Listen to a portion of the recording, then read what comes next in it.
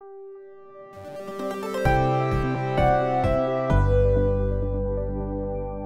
back. You are listening to Nate the Hate on YouTube, iTunes, Spotify, and Google Podcasts. Be sure to like the video and subscribe to the channel if you have not already. And with that, I'd like to welcome in my co-host, Modern Vintage Gamer. Hello, Nate. It's great to be here. How you doing today? I am doing quite well, as earlier this week it was my birthday, where I had officially transferred into old age. Happy birthday.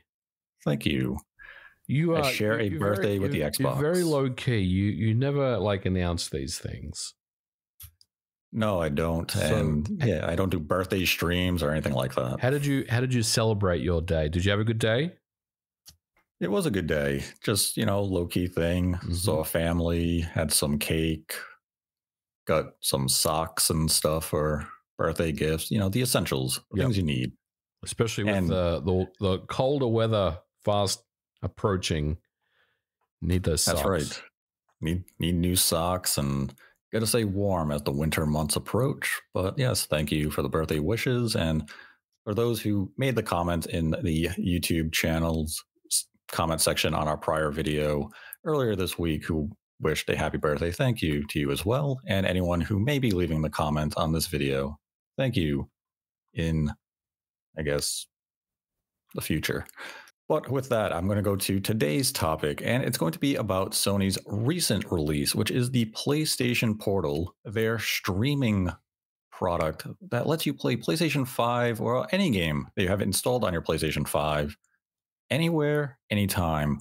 And this is definitely a curious bit of hardware from Sony, and it's one that you and I had approached with a lot of caution and at times outright dismissal. Yeah, you can say that again. I mean, let's kind of go back in time, maybe a year ago, when I think this was first rumored, I believe, by Tom Henderson. The timing may be a little off, so forgive me, but I feel like it was about a year ago when there was some chatter about some type of portable PlayStation device, streaming device, and I disregarded it.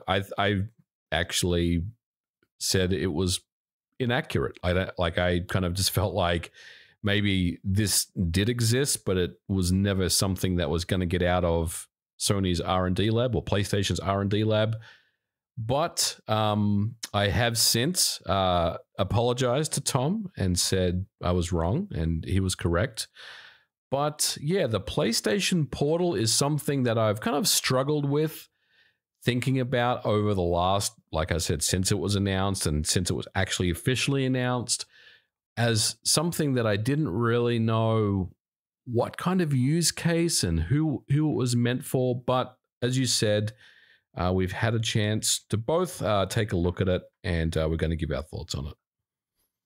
Yes, and given that it is a streaming device, how I wanted to start today's conversation about it was by sharing our own internet setup and our in-home network, so that when we discuss the results we got, people do have a reference level to kind of point to, and they can say, okay, my setup was similar or my setup was very dissimilar, so maybe that's why my performance is different than what they are relaying here, because this is going to be a device where everyone's testimony is going to differ based on your in-home network, which really will come down to the quality of the signal that your router is putting out there. It's not strictly about your internet connection. You could have exceptionally fast internet, but if your router setup isn't of optimum level, you're not going to have a good experience here. So I thought it was important for us to really relay how our network is set up in our home and whether our PS5 is hardwired or if it is using Wi-Fi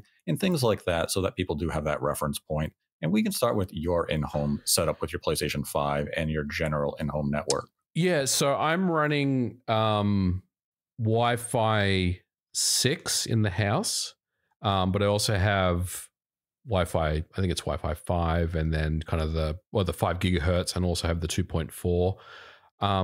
I generally don't use the 2.4 for anything other than legacy these days, but the actual PS5 itself, Nate, is hardwired via Ethernet cable directly into my router. So I've got a physical connection with the PS5, then of course I'm using my 5 gigahertz Wi-Fi to connect the portal to the PlayStation. What about you? What do you got going on over there? So my PlayStation 5 is set up via Wi-Fi, and it is now set up on the 5 gigahertz band. Prior to just now or this week, it was on the 2.4 gigahertz band because you have to manually go into your router settings and disable the 2.4 because the PlayStation 5 will default to 2.4. Depending on how your router is set up, some routers will list the two bands as independent. So when you were setting up your PlayStation 5, you could have chosen the faster one, but some will only come up with a single listing when it's finding your router, and it just defaults 2.4. So I had disabled that this week to ensure that the portal would be on a 5 gigahertz connection. The Wi-Fi system itself from the router is Wi-Fi 6, and it is a gigabit connection from Verizon. And I do have two routers in my home. One is just for legacy's sake, and it was just easier to leave everything on that same password and setup instead of changing all the settings on other, be it the computer or other systems. I just kept them on that. So right now, the PlayStation 5 and the Portal are actually the only two systems coming from this Verizon router. So it is kind of an optimum setting for them. So there's going to be very little interference and such because there's no real shared devices outside of just those two. Right. So when we got the PlayStation Portal, we obviously had to unbox it and do the initial booting process. And I want to talk about some of those impressions.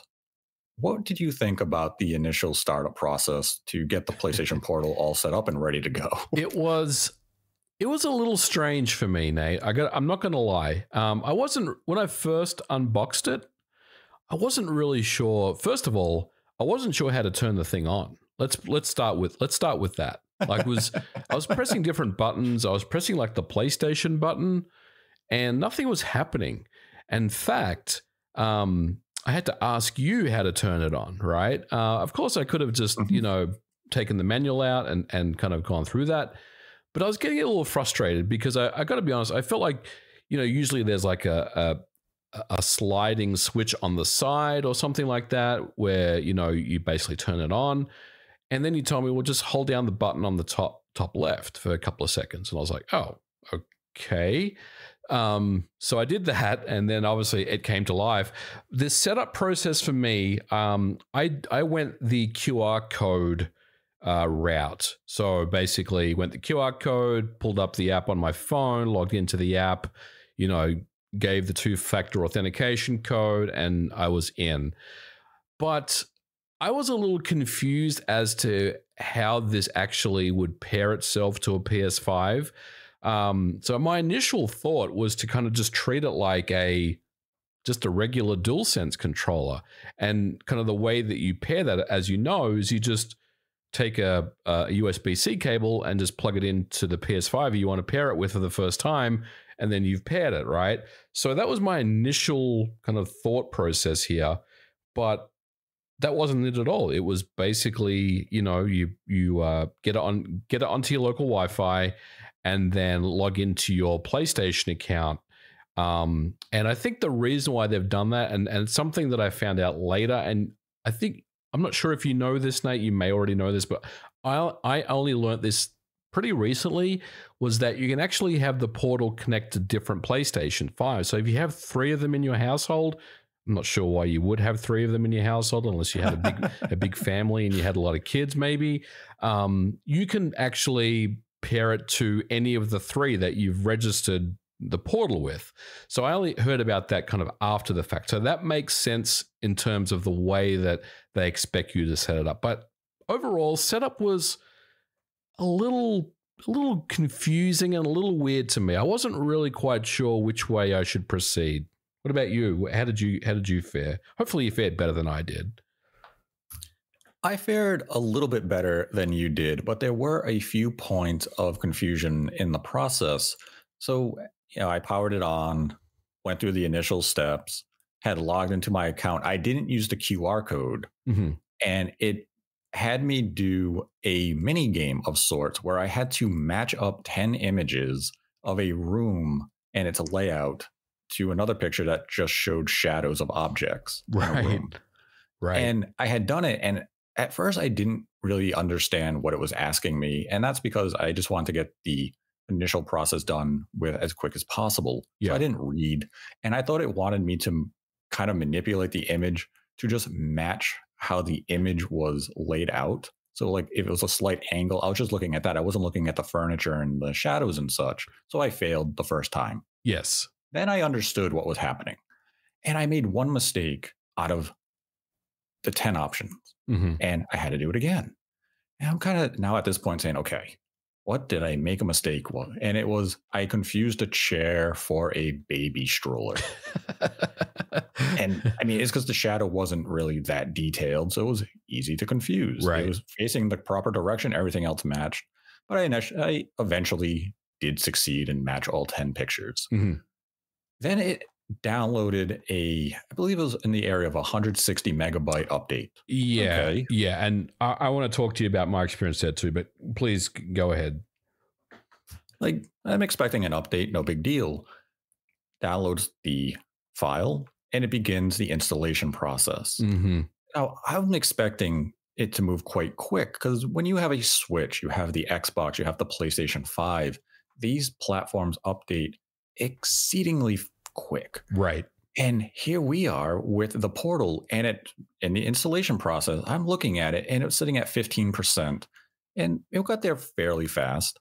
Then it went up to about, I believe it was 44%. And then it felt as though it was stuck at 44% in the area of maybe 5 minutes, to the point where I'm beginning to say to myself, did this just brick during the update? Dude, I'm like, this is exactly my experience as well. I finally got it up and running, and I finally got logged into my PlayStation network, and it said, yep, just need to do a little update. And yeah, it was a pretty small update, which took a very, very long time to apply to the portal. And yeah, I was stuck on that like 40 something percent as well. And I thought my system had bricked itself. Like I thought something was wrong, you know, like maybe it had lost its connection or something had happened, right? And I remember I just kind of left it there, just waiting and waiting and waiting. And then I put it down to grab a drink or something, and it was still, I came back and it was still there, and I was like, okay, this thing is bricked. This is like crashed or something. So I'm just going to restart it. I'm going to reset it, right? And then as soon as I picked it up, it started moving again. I was like, all right, I think this is just taking a lot longer than I anticipated. And so I'm glad you said the same thing, because I wasn't really sure what was going on. I felt like maybe there was some network congestion or you know, something was going on with the update server was being hammered or something. But in the end, it took a long time to update a pretty small patch, but it finally got there. Yeah, I want to say the entire process maybe took around 10 to 15 minutes, which was just very surprising to me, especially just in the modern day of technology where everything is so quick. Yeah. It almost felt like going back to the Wii U, where you had to download the entire operating system at launch, and it took a long time. It obviously didn't take that long here. That is hyperbole. But it did feel as though this was taking a significant amount of time. And when you get a new product, you know, you're excited. You want to test it out, especially something like the Portal. You want to see if it can deliver on the promise of streaming PlayStation 5 games in a reliable way. Yeah. You really want to, you know, get right to it. And to be greeted with this 5 to 10 minute installation period, it was kind of deflating in a way. You know, you're a kid at Christmas. You just opened your gift. Yeah, I can't wait to play. Not just yet. You have to go through numerous steps and processes. Right.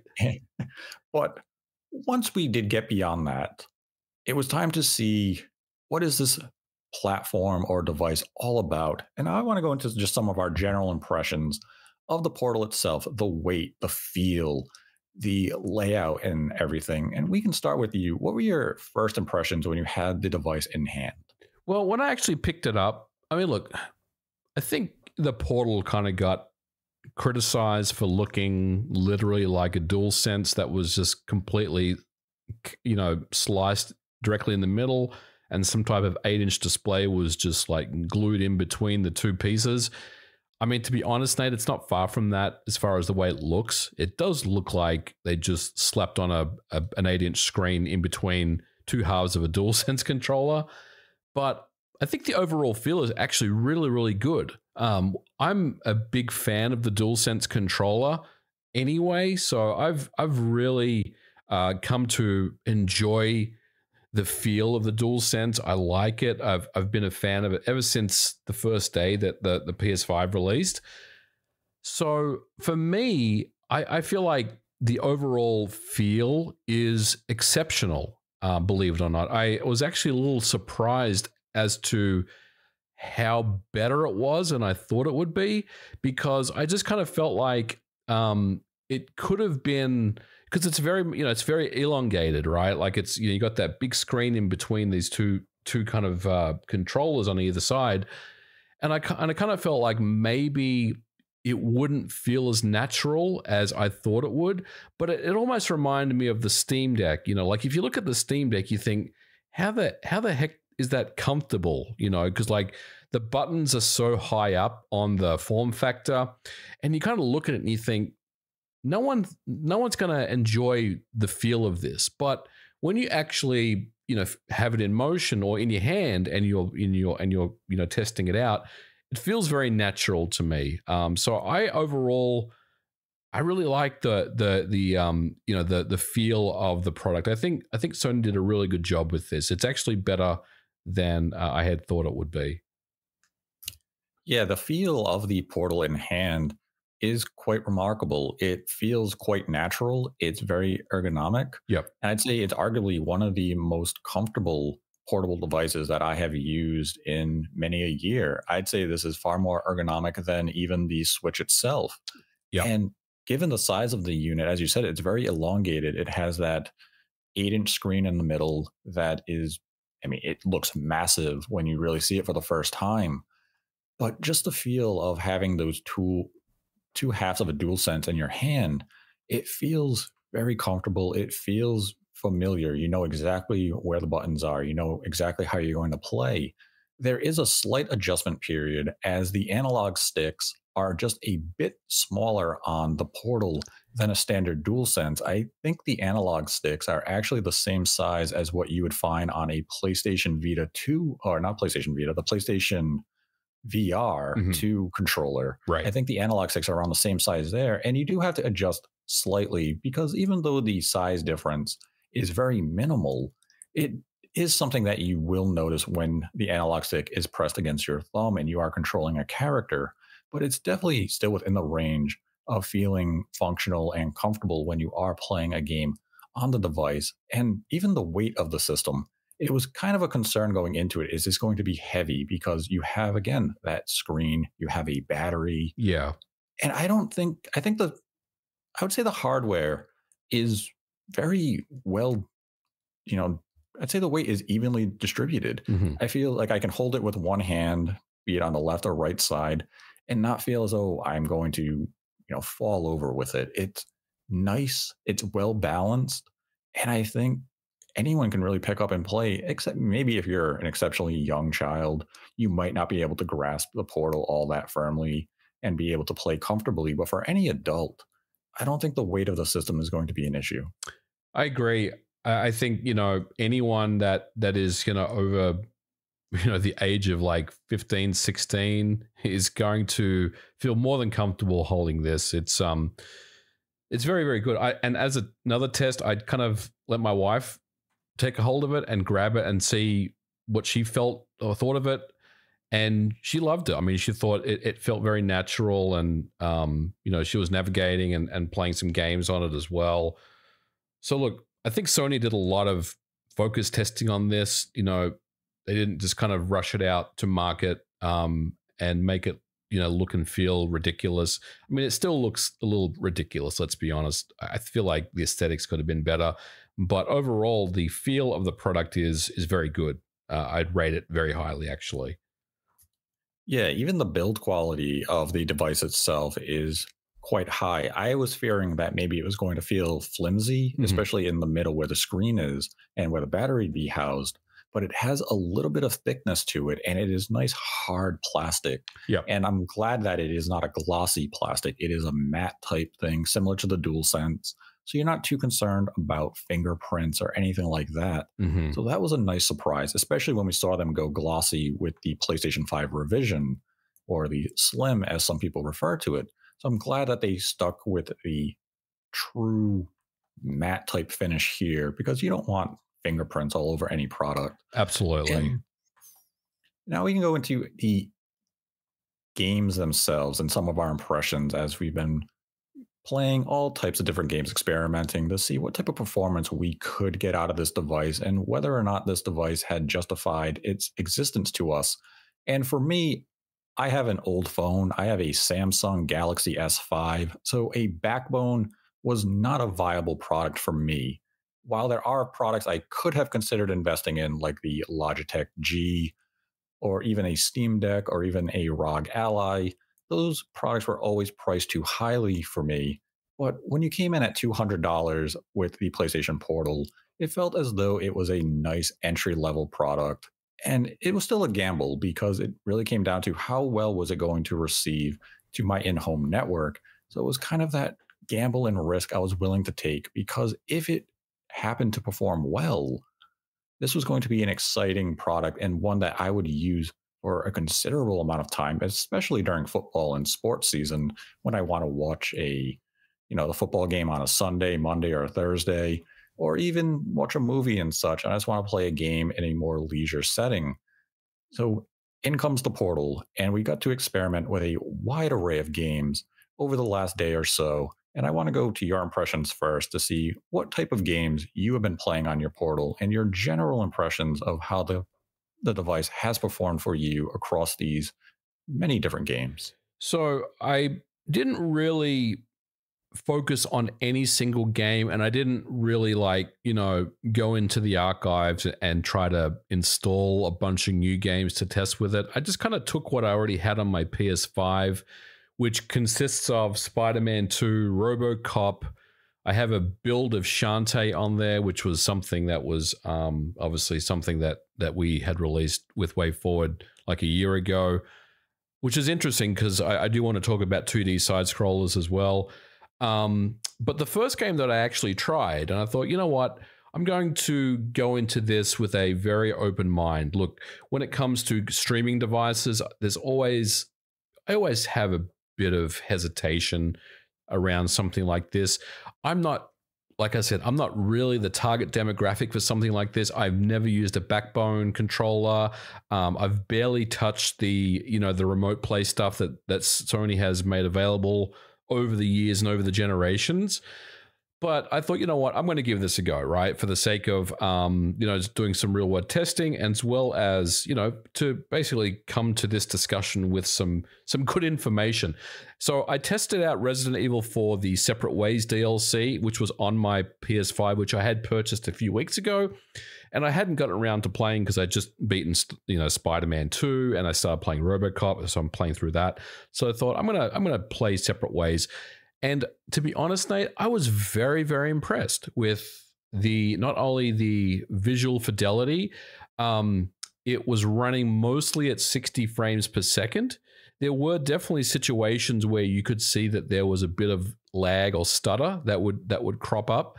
And it's usually when you're kind of, if in a third person type game, over the shoulder game, if you just kind of rotate the camera around the player, with the analog stick, you'll see a bit of that jitter, that jumpiness that's associated with it.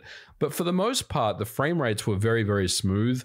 I beat the first 3 or 4 levels in the game, and it felt very, very good to me. It felt very good. I was very, very impressed with not only the way that it looked, also the way that it ran. I also tried out Spider-Man 2, which I know is kind of a lot of people are testing that right now. And overall, it felt very good as well. I will say that I did notice more in terms of artifacting with Spider-Man 2, and I'm not really sure why that is the case. Maybe it's just something that has to do with the way that geometry is rendered in Spider-Man 2. but it definitely showed more kind of those square artifacts that you kind of get, especially if you look into the horizon a little bit more. You know, if you're kind of swinging around in the city, you'll definitely see it. Maybe it has to do with kind of the a lot of pixels in motion. You know, does sometimes trip up the streaming. I also tried RoboCop as well, which is on my PS5. That played great. In fact, out of all the games I tried, I think RoboCop was the best one for me. And I also tried Shantae, as mentioned. Again, 2D side scroller. The game normally runs at 60 FPS. I will say that for 2D side scrollers, I'm not sure if the Portal is the move, and I'm not sure if you got a chance to try a 2D side scroller, but I'll definitely hear what you have to say here shortly. But with me, when I played Shantae, I expect fluid 60 FPS, smooth scrolling as you're kind of moving the character left and right. And there were definitely times where I could just see the frame rate just kind of judder and stutter, and it really kind of bothered me a little bit. But then I thought, well, hold on. Obviously, it's not the game. It's just the it's the streaming that's causing this. But I will say that in conclusion, I'm not sure if you want to play fast 2D games like a Sonic or a Shantae or something that's kind of an old school 2D style scrolling game. So I think overall, it's really more geared for the kind of the more modern 3D style games that are out these days, right? Which the good news is that represents a lot of the PlayStation library. But look, Nate, overall, again, I was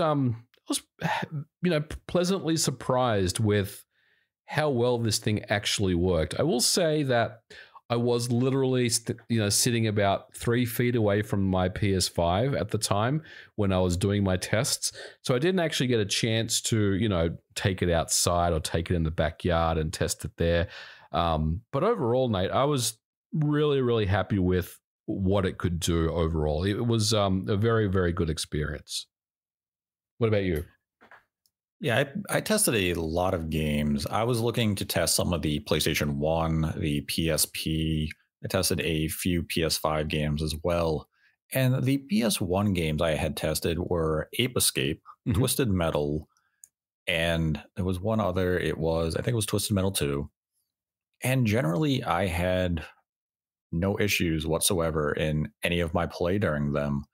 And it was really surprising. It felt as though I was playing these games natively on the device, and I was unlocking trophies and everything. And I was kind of thinking to myself, this is how I want to play these type of games. I don't want to play them sitting down at my TV on, the OLED screen. Yeah. Because these are those smaller style games. They are really well suited for more of a leisure setting. And that's what the Portal offered me here. And even with the PSP games that I had tested, which included Pursuit Force 1 and 2, they're kind of, they're pretty fast-paced games in their own right.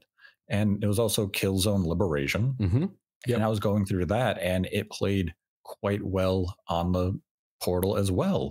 I didn't have any hiccups. I didn't have any disconnects. There was a little bit of a drop in quality at the start of Killzone. Yeah. But again, I think that's just due to the connection in the in-home network environment. It took a few seconds for it to recalibrate and came right back with a nice HD visual presentation on the screen. And I never had any input lag, at least nothing that was noticeable. And again, I wanted to do something like a Pursuit Force where you did have to rely a bit on your inputs and your reactions. Because if you're arresting an enemy in Pursuit Force 2, you have to do a quick time event where you have to hit the face buttons in a certain sequence to capture that. And if you're too slow, you will fail it. And I was performing these without issue. And then the real test came to the PS5 games. And I want to be very select in what I was going to play when it came to PlayStation 5 games. So the first game I booted up was Demon Souls. Right. And I chose Demon Souls because the inputs are very important in this game. You have to parry, you have to dodge. Even the window to attack is quite narrow. So you really have to execute as well as you can. You have to take advantage of that very small opportunity. And I played it for about 20 minutes just to see how it would perform and get a feel. And it felt as close to native as you can get on a streaming device. I was blown away by what I was seeing here. I was parrying the enemy, I was getting behind them, doing that critical damage attack to them. And it was kind of a moment of just stop and saying, wow, I'm playing Demon Souls on a portable device. Yeah. And like similar to you, I am still playing it within my house. This was play. I was laying in bed and I was like, this is where I want to test this out, at least in these first few days, just to see will it function well so I can lay down at night when I'm tired and I just want to play a game for a half hour or so before I go to sleep. I then tried The Last of Us Part 2. Mm-hmm. Again, a game that now has been patched to 60 FPS on the PlayStation 5, that you could always play it at 30 FPS. And it played very well. I didn't have any hiccups with that either. I would say there was a slight bit more of apparent of an input lag in some spots. But again, that can come down to the in-home network just having a slight hiccup or packet loss that led to that input lag. Right. But it was nothing that led to a death or really a missed shot. It was just a momentary stutter. And then it picked up and resumed play as though nothing had happened. I had also played Slipstream, which is a PlayStation 4 game, and it's very similar to Outrun. So it is a pixelated style game, very fast moving. Yeah. The environments, the foreground and everything is just racing by you. And it performed, again, admirably. It felt native in terms of the input and everything. And from these experiments and tests with these games, I really just had to sit there and say, okay, what style game is going to be well suited for me to play in this setting? Because when I think of games like, as you mentioned, Spider-Man 2 with all of its visual wonder and luster, that's something I'm going to want to experience and in its full glory on the OLED TV at 4K with ray tracing, HDR, all that visual flair and effect, so you can really become immersed.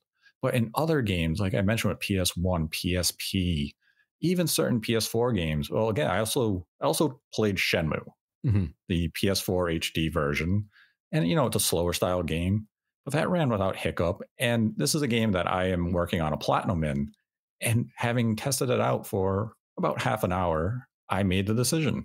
I will platinum Shenmue 1 and Shenmue 2 solely on the Portal. Like it. Not because they're not like visually very pleasing games, but it's not a game that's really taking advantage of HDR and all those extra types of visual flair that need or necessitate the use of an OLED. These are games I can sit back, play in my leisure, and really take in. And that's exactly what I'm going to do here. So based on these tests and these experiments, I'm quite pleased with what I'm getting out of the PlayStation Portal during, admittedly, the honeymoon phase. But I don't see any reason why the experience would deteriorate in any meaningful time or in the immediate, because if I'm getting these results now, and it's really just based, again, on your in-home network, there's no reason to assume it would become worse. Yeah, I want to touch on a couple of things you said. First of all, I didn't get any dropouts either. I know that I've seen some reviews of people saying that, they've had some random dropouts here and there. I never experienced any, and I've been playing it. I think I've used the Portal for about a total of about 7 or 8 hours now. So I've not experienced any dropouts yet. But yeah, I think to your point, there's definitely use cases where I think the Portal is almost the go-to for something. But I also agree with you that there's going to be situations where if there is a new game that's come out, you want to enjoy it and experience it on your big television with, and if you have 120 hertz, if you have HDR, if you have ray tracing, if you have VRR, all that stuff, all the cool stuff. I mean, you want to experience it. You don't really want to take that away from the experience, by using it on the Portal. But I do think there are many games that really does suit the Portal. And yeah, I mean, that whole idea of taking this thing with you, as long as you have a good, Wi-Fi connection that you can play any game that's currently installed on your PS5, is really, really compelling. Like, to be honest, I never really felt like this thing was something that I felt, it would be more than a passing curiosity. But in my head, and the thing that you said about, you took it to bed with you, or, you take it around the house with you, it's definitely something that has given me a lot of thought about, how I'd like to use this going forward. But look, overall, the games that I tried were very good. They weren't perfect. There's definitely some issues here and there. And look, I think there's going to be some games that you just don't recommend the Portal for at all. And I'm thinking about games like Street Fighter 6, right? I'm thinking about games like Mortal Kombat. Yes, you can probably get away with some casual games, but you don't want to get online and start, doing ranked matches, for example, because I feel like if you're doing that on the Portal, it's going to end badly for you. Let's be honest. But overall, look, I definitely did detect some latency, maybe more than what you did. I'm not sure if it's just the nature of your Wi-Fi compared to mine, but look, overall, I think the Portal does exactly what it's advertised to do.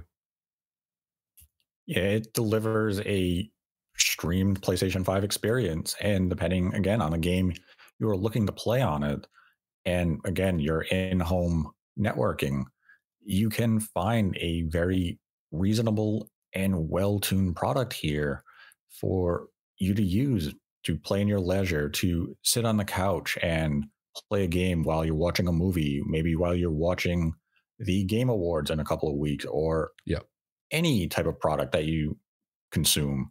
And that's where this product has that market. That's who it's trying to appeal to. And yes, there is a lot of competition now with things like the ROG Ally, the Logitech G, the Steam Deck, the Backbone, and such. But if maybe those are too expensive for you and you do have a good in-home network, this is a viable product. And if it caters to those specific needs, and they are a very specific niche need, admittedly. Yeah. But if this is something that does cater to you, where you want to play in leisure and you want to be able to just relax and lounge on the couch where your PlayStation 5 is not, I'd say right now it is delivered on that promise. But there are some issues with the device as it stands right now. And as you mentioned, a few things with the latency or some of the artifacting and such. There are some issues, but there are pros. And one of them I want to say is the screen. It's not an OLED screen. Mm-hmm. It doesn't have HDR, but I have to say this 8-inch LCD impressed me. Very much so. It really, really pops.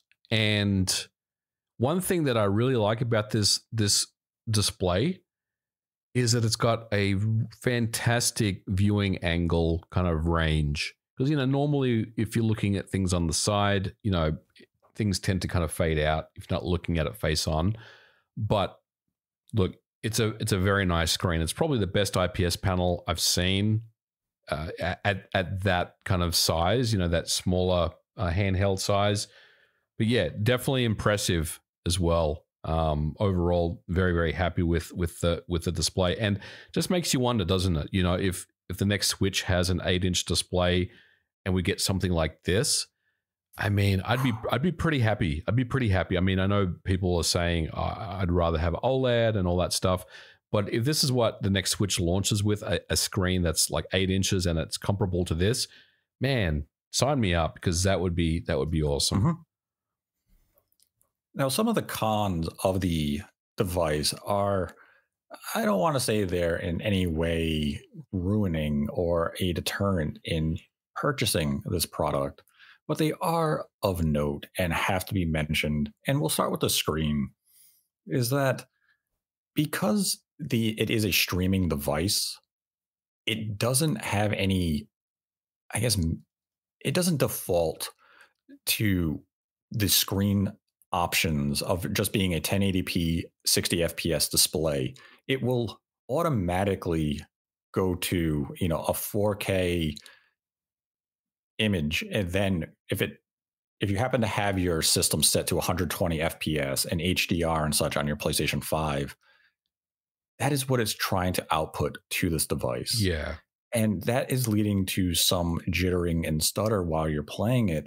And the device really needs to have an option where it just disables those types of features that it doesn't support, because there's no reason for it trying to force in HDR. There's no reason for trying to convert even 40 megahertz performance onto the 60 megahertz screen. It doesn't translate, and it's leading to some performance issues. You can manually go into the game and change these features, and you will be able to improve your performance. But just the idea that you have to do this, and there's no means through communication that it's just addressed.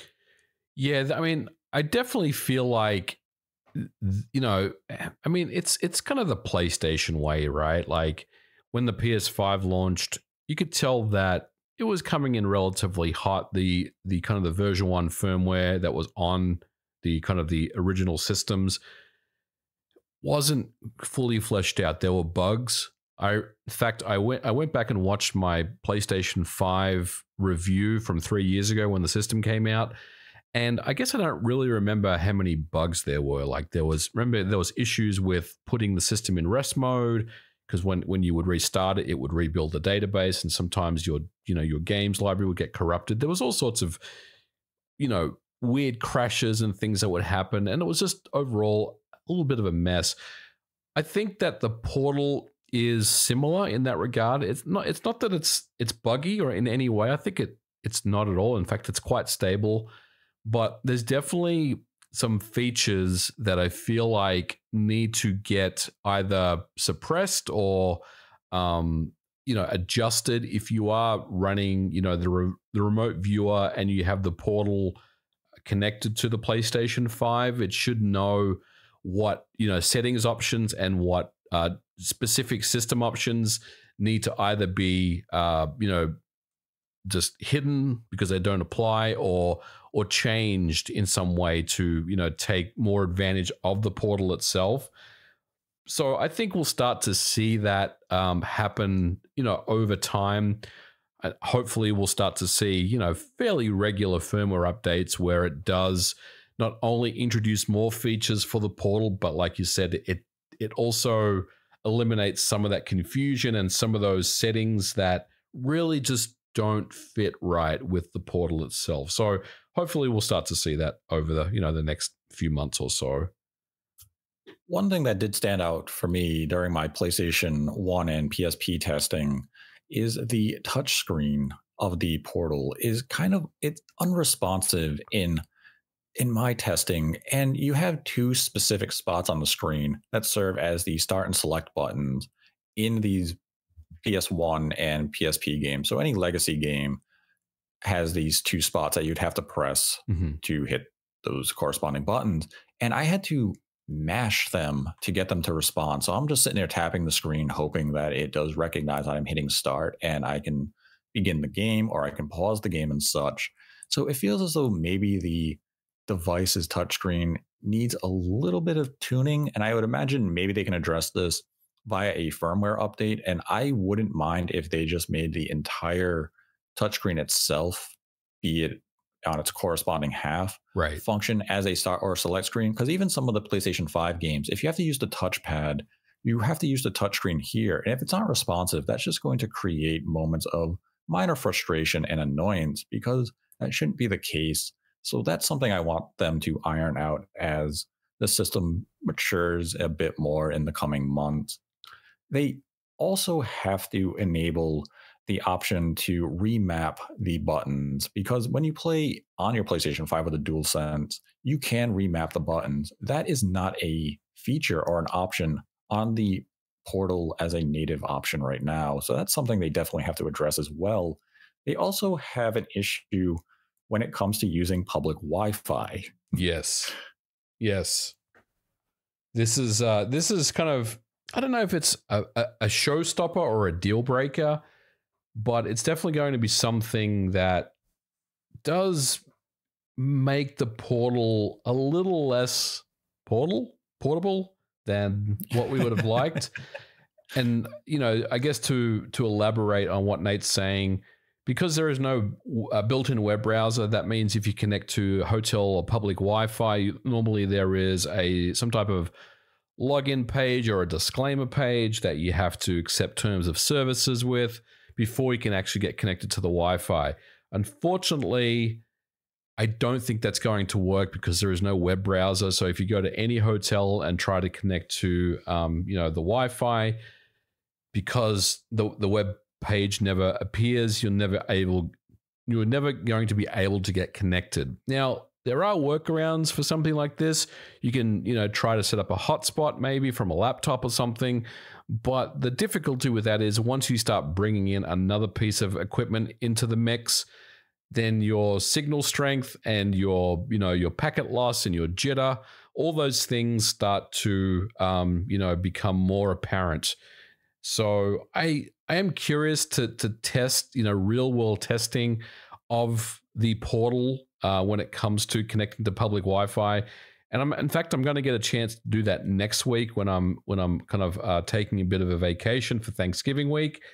But at the moment, it is a bit of a bummer that there is no web browser. I'm not sure why Sony hasn't done that. Probably for security reasons, if I was to guess. But it would be nice if we had a way to do that now.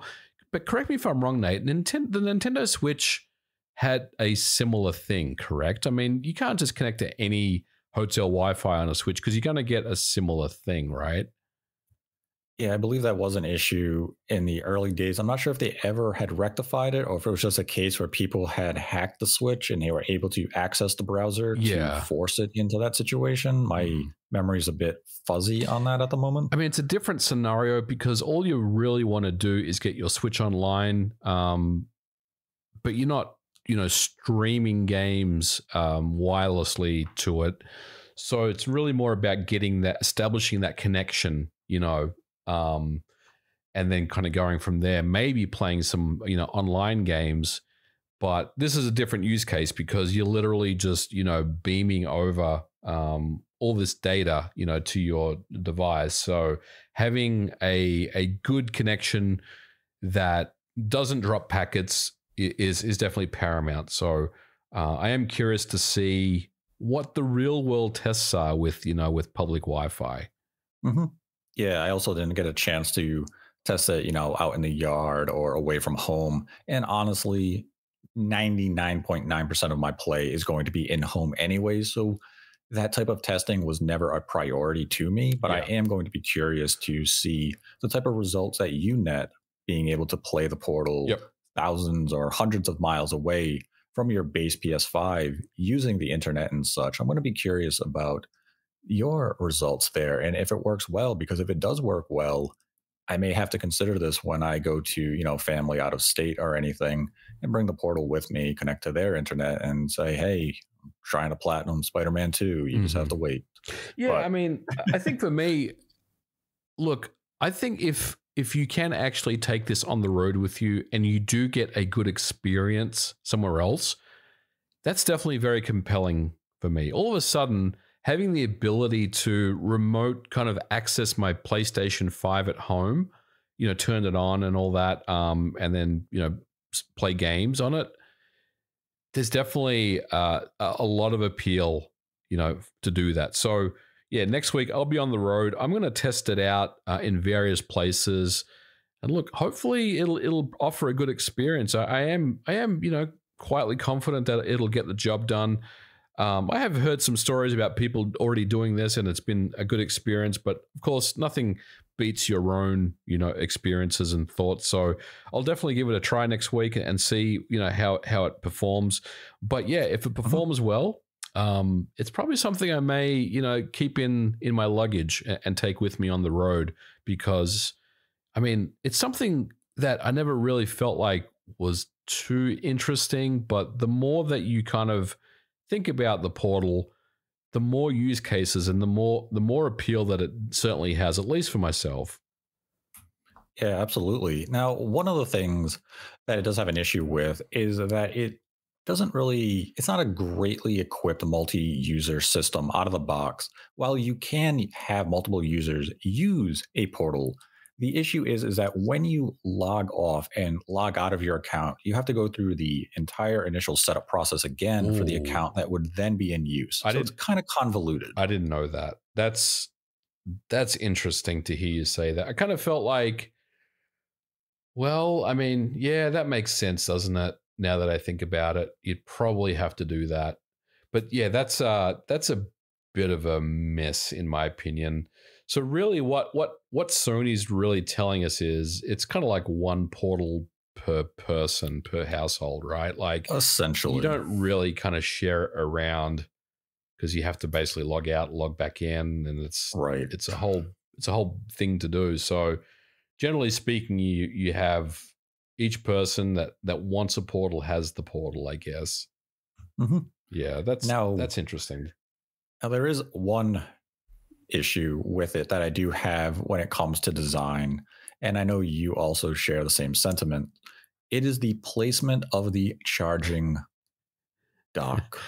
It Yeah. is in the most obscure, hard to reach location on the device because instead of being on the top of the system, it is along the bottom of the system. But it's not like the Switch where the bottom of the system is the bottom of the screen. No, there is an indentation halfway up on the screen, and that is where you will plug in the charging cable. And it's kind of awkward to access. It's very awkward to access. It reminds me of an old computer that I used to have back in the day called the Atari ST. You would lay it, it was just like a desktop computer. You would put it on its table, but the mouse port, for whatever reason, was on the underside of the case. So you'd have to lift the case from its front legs to get access to this mouse port that was at the back of the computer. And this is what that reminds me of. The Portal has a similar thing where the USB-C connection is really wedged up there at kind of, on the backside of the Portal, which is concealed by that kind of that black piece of plastic, right? So I do wish they could have aligned or, had that in a better spot, maybe on top. But look, we haven't really seen any of the Portal accessories, if that is something that Sony will unveil. I'm hoping that there is some type of dock that fits with this thing, so you can basically just have it on your entertainment stand where you just dock it and that's charging, But I do agree the placement of the USB-C connector is very curious to me. I personally wouldn't have had it there, but hey, Sony, I'm sure, has their reasons for it. Yeah, I hope so. And it's not a con per se, but due to the size of the screen, you definitely need to invest in a screen protector. You do. It goes back to the screen itself. Like, this is not a cheap screen, and I think that was one of the things that really surprised me when I unboxed it and turned it on. It was like, this screen is actually really, really good. A lot better than I thought it would be. And the first kind of thought you have in your mind is, well, I don't want to even put my fingerprints on this, but you will, obviously, because it's a touch screen and you want to make use of it. But yeah, the next thought is I need to protect this screen from scratches. And it's something I feel like could very easily get scratched, could very easily get beaten up, especially if you kind of drop the Portal. I could definitely see scratching up this screen pretty easily because it's very big. It takes up a lot of real estate. So yeah, you definitely want to invest in the screen protector, and hopefully, we'll see some aftermarket ones that fit the size here pretty soon. And my final con, not sure if you'll have any additional ones to add here, but my final con is the speakers are loud and they're also not great quality. They're terrible. Let's be honest. I don't like the speakers. And just to kind of add to that a little, obviously there's no Bluetooth on this device, which does limit the headphones that you can use with this thing, which does really annoy me because I do have Sony Pulse headphones, the original ones, and of course they are not supported. Look, I don't like the speakers very much, and I don't like the fact that, you have to really work hard to get this, pair of headphones on this thing. Yeah, you can use kind of wired headphones, but who uses wired headphones in 2023? I do. Do you have wired headphones? I do. Well, you're in luck because I don't. And I'm going to have to figure out a way to get some headphones on this thing. And I don't want to spend more money getting these new Portal well, there's new Pulse headset thingies that support the Portal. So maybe I will go old school and get the headphones, a wide headphones out and do it that way.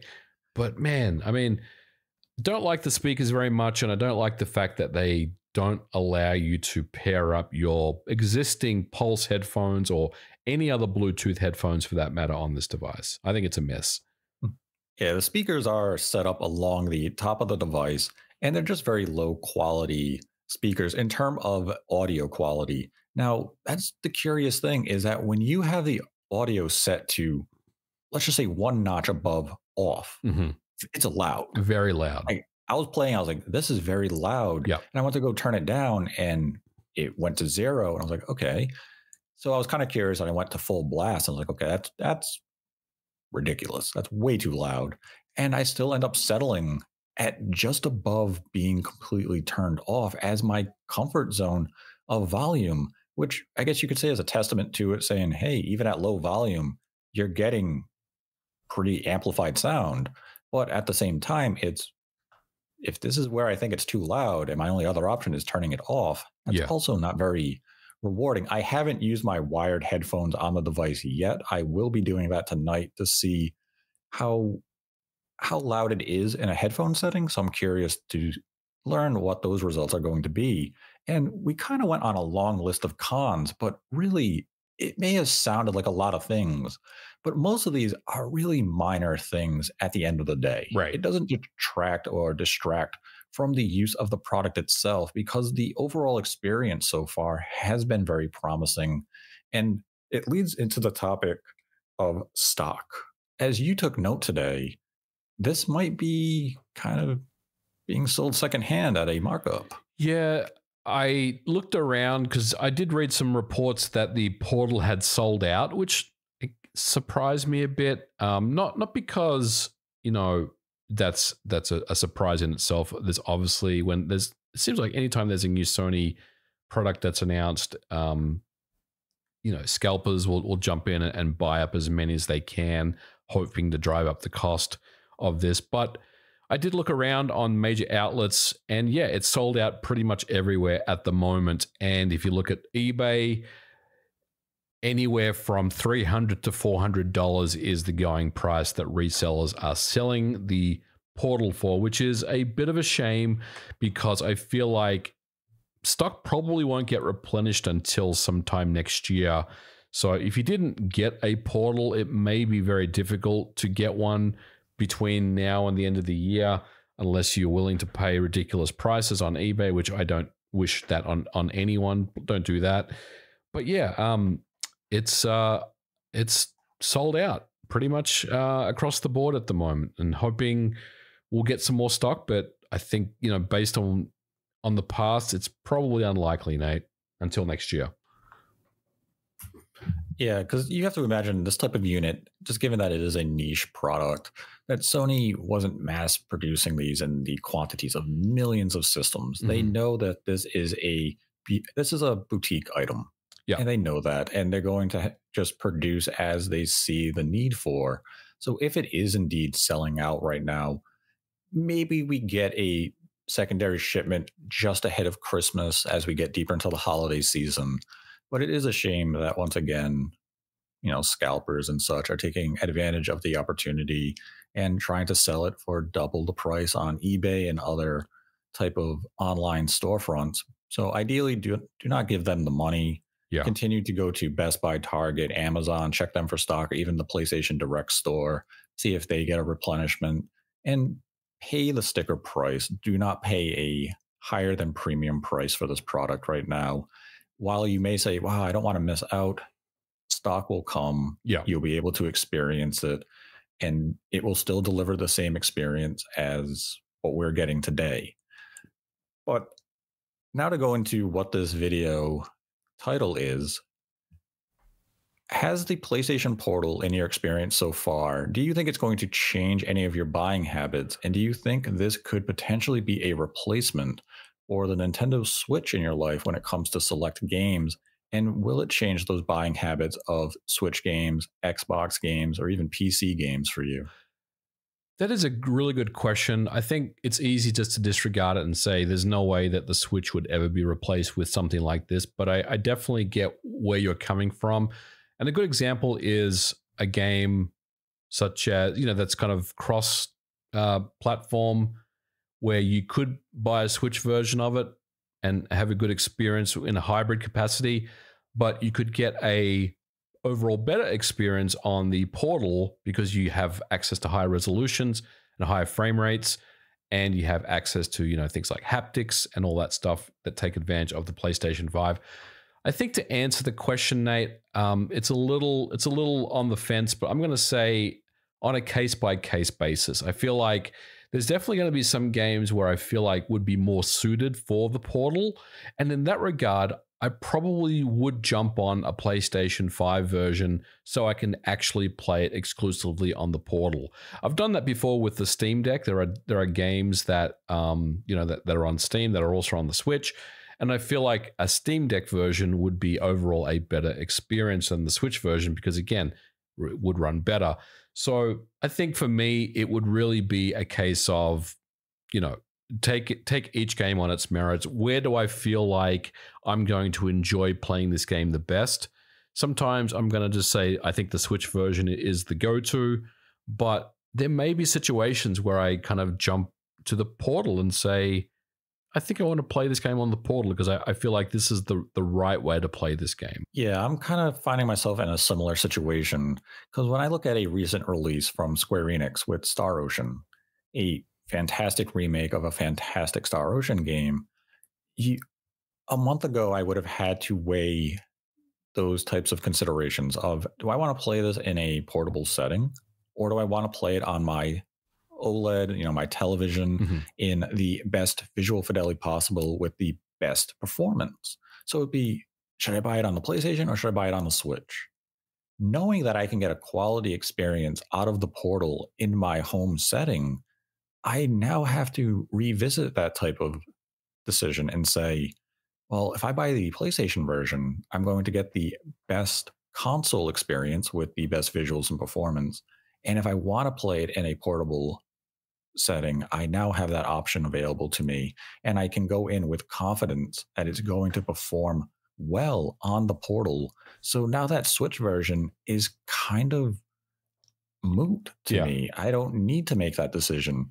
And it's definitely going to be a case by case basis depending on the game, but that could become more and more apparent as future releases come. And this also extends to the Xbox as well. When it comes to a multi-platform game, I have to weigh what the game is. If it's going to be something that is visually spectacular, something like Alan Wake 2, that's going to come down to kind of that controller preference and maybe the performance on the two consoles themselves. Right. So I might sit there and say, okay, well, the Xbox has the edge in terms of overall performance. I like how that controller would feel with the asymmetric sticks. I'm going to buy the Xbox version. But there could be other cases of a cross-gen or cross-platform game where I'm going to say, you know what? The PS5 version and the Xbox version are one-to-one, but I have the option of playing this in a casual setting. I think I'm going to pick it up on the PlayStation because I know I will enjoy it on the Portal device. And it's early to say, will it change my buying habits? Because it's only been a few days, but I can see that possibility becoming a strong consideration for future software purchases for me. Again, depending on what the game is. So like when Hollow Knight Silksong is finally dated for an announce or a release date, it may never come, but ideally it does. I now have to weigh that decision of, do I get it on Switch? Do I get it on the Xbox? Or do I get it on the PlayStation? We know it's going to be a Game Pass Day 1 game. That was announced well over a year ago. Right. And when I had played Hollow Knight on my Switch, it was primarily in portable mode. Now with the Portal, I have to consider the PlayStation version, but it's going to come down to when the game is finally given a release date and we get an update. What's the difference in terms of performance, visuals, and other features? Because if it's strictly, okay, it's 4K on the PlayStation 5 and 60 FPS, or it's 1080p and 60 FPS on the Switch, maybe I would still consider the Switch in that type of environmental setting. So that's kind of like an easier decision there. But you never know what other future games are coming up that are going to be across the Switch, Xbox, and PlayStation. But the Portal is definitely going to make me sit back and consider all my options because I do enjoy gaming in that leisure, sitting back setting of just being able to kick it and play in a handheld type environment. So if the game I feel is well suited for it, and I think a lot of Square Enix games will fall in that category. So something like a Final Fantasy Tactics Remaster. Yep. I would likely pick it up on PlayStation over a Switch release because the Portal will give me that option there. And I know it's going to perform better on the PlayStation 5 than the Switch, or even titles that had come out previous, be it something like Triangle Strategies or numerous other games that maybe now, had I skipped and I'm looking back at saying, where would I get it now? Because it's cheap, it's on sale. PlayStation might now take that edge. So in a way, I'm not going to say it's fully replacing the Switch, but in select games, it may end up becoming that replacement for the Switch. And it also would be the replacement for the Xbox in very select cases as well. Right. So Sony kind of has a trump card in their hand here where it's going to be get the 4K HDR ray tracing, all the bells and whistles when you're playing on your TV, and also have the option of playing it wherever you want with the Portal that Xbox doesn't have an answer to, and Nintendo can't fully counter because they don't have that type of horsepower. Yeah, I mean, while you were kind of mentioning it, I was thinking about games that I have bought on the Switch that I probably would have gotten on the PS5 instead for the Portal. And a couple that do come to mind would be the Red Dead Redemption game that came out for the Switch earlier this year. I really wanted it portably, but obviously the PS4 version has the 60 FPS mode, and I feel like overall the Portal would be much more suited for me to have that game. So that's probably something that I think if the Portal was out at the time, I probably wouldn't have got the Switch version. I probably would have got the PlayStation version to play on the Portal. And another one, would be the Metal Gear Solid collection. Same reasons. Overall, it's a better version on the PS5. You get 60 FPS for the games, except for the first one, of course. So overall, if I'm going to play the Metal Gear Solid collection, I think I'd rather play it on the Portal over something like the Nintendo Switch. So very, very good point that you bring up. I think, overall, there's definitely going to be games where, rather than just jump on the Switch version because you want a portable version to take with you, now you have, it's almost like a third pillar. There are other products like the ROG Ally and the Lenovo and all that, but let's kind of think about the Switch, the Steam Deck, and the Portal. Now it's like a situation where I have to decide where I want to play my games. Like even another example would be something like Baldur's Gate 3. That's obviously available for the PS5. But do you get the Portal version now, or do you get the PS5 version to play on your Portal, which would be a better experience than running the Steam Deck version on your Steam Deck? So I think you bring up some really good points, and having the choice to really kind of make a decision about how you want to play your games and where you want to play them is kind of awesome. And I think overall, it's nothing but good for the consumer. Yeah, I mean, now you do have that option of being able to play your PlayStation games on the go, and you're not getting a limited version like what we would have seen during the PSP or even the PlayStation Vita days, where you're getting downports of these home console games. You're getting the pure PlayStation 5 game. So when it comes time for something like MLB The Show, you want to play it on your Portal, it's the PlayStation 5 version. You're not getting a lesser version, something like what the Switch version would be. Yep. So the consumer is able to win here. It really just comes down again. Is this device well tailored for your lifestyle and your in-home network? Because if it does cater to your lifestyle, if you do have the in-home network and the internet connection strength to make this a viable product for you, it's definitely something that PlayStation owners have to consider, as it does deliver on what it sets out to do. There's a few things that they need to refine here and there. But overall, as we just said, there's going to be cases moving into the future where we're going to look at cross platform games and say, which version is better suited for my lifestyle now? Which platform is going to cater to every specific need? And in some cases, the PlayStation 5 version will now have that advantage thanks to Portal offering us that handheld portable experience that otherwise the Switch would have had exclusively when it comes to these three console manufacturers. Right. Now Sony is competing not in a direct one-to-one way, but still competing. And that's the thing, like a lot of people will position the Portal and the Switch as direct competitors, and that would be an inaccurate and a fallacy to do. This is an accessory. This is complementary to your PlayStation 5. It is not the core feature. It's also something Sony can't potentially not support. It's going to be something that they have to support. Yep. Even if it is they don't have to make games or anything for it. So there's no extra leverage for them to worry about there. It's really just a net win for them, but it is competing with the Switch in the sense of the PlayStation, Xbox, and Switch are all competing for your time.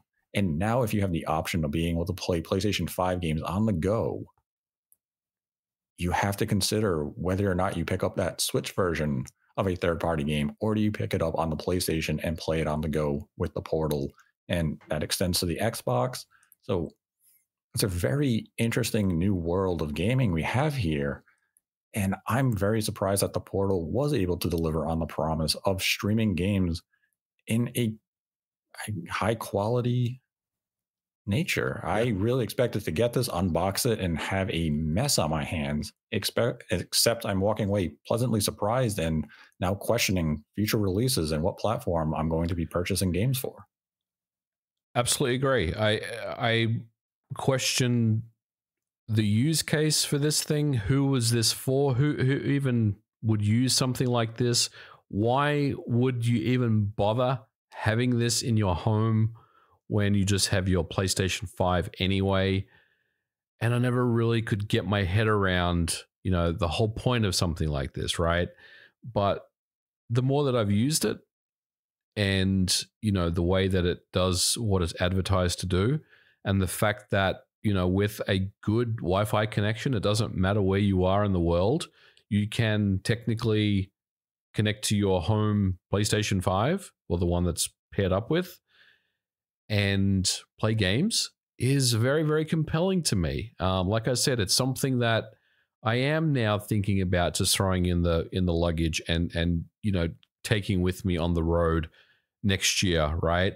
So I think this product, there's definitely a market for it. There's definitely people that would want something like this. And to be honest, I've been educated. I never really believed that this was something that really made much difference in the grand scheme of things. And look, at the end of the day, it may still be, like you said, a niche product, a boutique product. But overall, I'm very pleasantly surprised with the Portal. And I'm definitely going to stick with it, at least for a while. And hopefully it's something that becomes, part of my, my video game workflow. And we'll have to see just how it all kind of pans out over the next 12 months or so. But I'm excited about it. I think it's a really cool product, and I'm hoping that Sony continues to support it. They iterate upon the design. They continue to update its firmware and offer features. Give us the browser, please. The browser would be awesome. And look, I think another thing that it doesn't do, and I think this is intentional, is it doesn't stream any of your movies. So anything on your media tab on your PlayStation 5 just doesn't work. So I've tried, the different apps. But look, open it up, maybe add some more features as well. I think you've got a really, really cool thing on your hands here, Sony. So overall, very, very surprised with it, and great job. I can't wait to see, where it goes.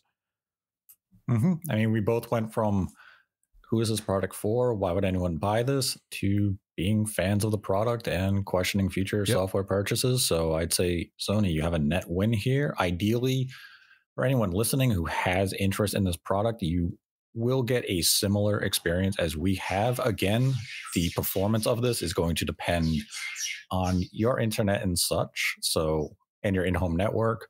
So our testimony can only reflect our experience at this time. It may not match yours one-to-one. You could fare far better than us. You could fare worse. It's really a device that there is no universal answer. Yep. Absolutely. And with that, we go into some of the Streamlabs questions for this week. And our first comes from Optimus Pledge, donated $1.96 and writes, "Hey, Nate and MVG. Just want to thank you guys for the many hours of entertainment and information. I have a few questions, but I'm not going to be stingy and ask them all in one donation. Question 1. Should remakes be considered for Game of the Year? I say yes, but not remasters." Remakes should be, and they have been. Remasters should not be, but I think with the increase in remakes over the last 5 or so years, maybe they want to add another category for it. I feel like there's enough meat there to have a remasters category, but remakes should definitely be in the conversation. I mean, you're literally remaking a game, and there's no reason why it shouldn't be in the conversation if it's good enough, in my opinion. And we had a follow-up question from Optimus Pledge of $1.96. Question 2. How did this partnership between you and MVG come about? I think we were on the Spawncast about 3.5 years ago now. And I don't know how we got into the conversation of it, but we basically started talking and said maybe we should do our own show and kind of go deeper on some of these topics, because some of the topics on the Spawncast, for whatever reason, can get lost in some of the just the shenanigans that go on the show, especially when there's like 9 people on there. And we kind of felt like we wanted to tackle some topics a little deeper and make them a little more serious, let's say. I think that's fair to say. So we just decided that we would kind of just, do a longer form podcast of some of the interesting topics in video games. And I think that's how it all started. Is that fair? Did I miss anything? Yeah, I think the first topic that came up was, I said the console wars are over, and you said the console wars are still ongoing. And we said, you know what? We'll go over here. We'll have that conversation. Yep. We'll really dive deep into it. We'll debate that topic. And then after that, we're like, hey, we can do this every week. That's right. We can do topics that we choose. We can go deep in them. We can have that mature adult conversation about them. And it's something people have clearly enjoyed over the years as we near 23,000 subscribers on YouTube, more on Spotify and iTunes and such. And I mean, as much of a journey as it has been for us, everyone who listens to us has been on this journey as well. And you are the reason we continue to go on this journey. So thank you to everyone who continues to support us. Yeah, absolutely. Then had a follow-up question from Optimus Pledge of $1.96 with question 3. Is it true you have an issue with putting your face on YouTube, or is RGT stirring the pot as usual? Haha. If so, do you think it limits your success on YouTube? It's not so much that I have an issue with it. It's really just for privacy's sake.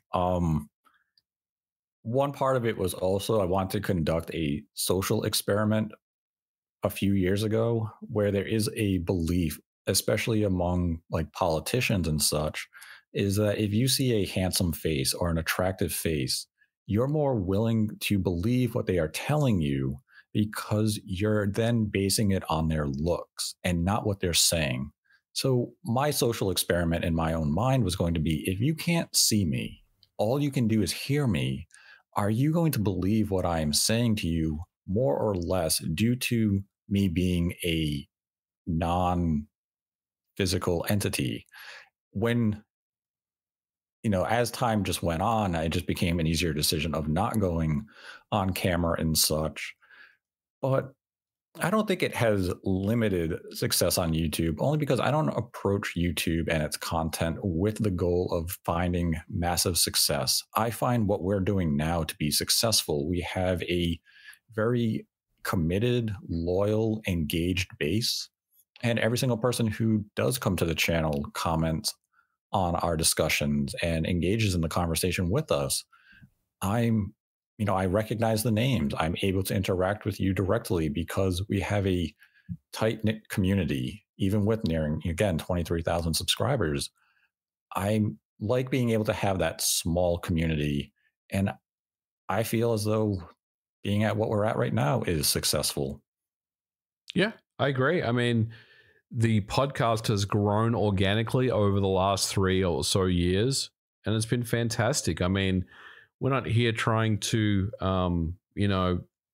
shock you with clickbait topics and conversation and stuff. We're just here to really just talk about, the topics that we're interested in. And,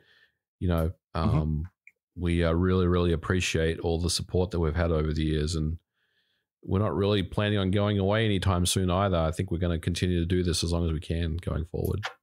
Yeah, we'll continue to do it. And I mean, we'll find whatever success comes our way. And hey, maybe one day we get to 100,000 subscribers, I will appear on camera. Ooh, heard it here first, everyone.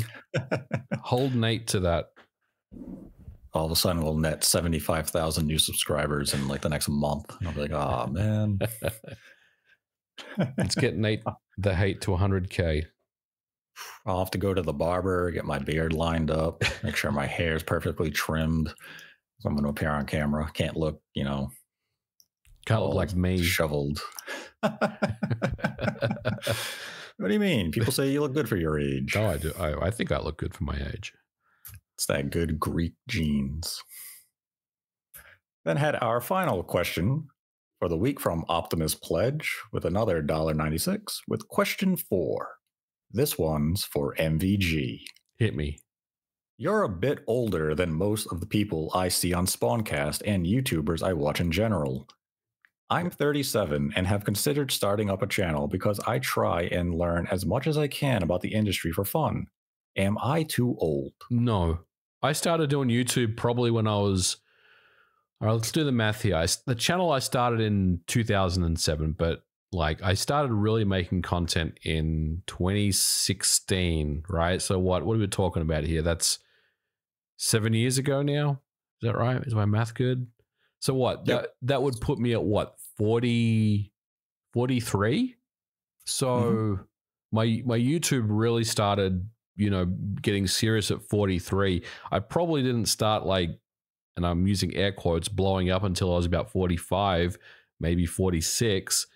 So, I mean, you're never too old to do something that you're passionate about.